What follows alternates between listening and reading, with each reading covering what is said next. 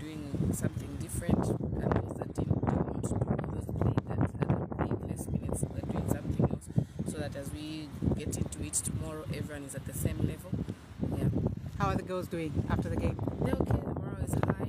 I think for those that were playing for the first time, they're looking forward to home. I think now they've gotten the grip of it, and yeah, so they look very ready for the next game. Yes, that is to our advantage actually, because then we need to work on a lot of things. There are a lot of things that we saw in the first game.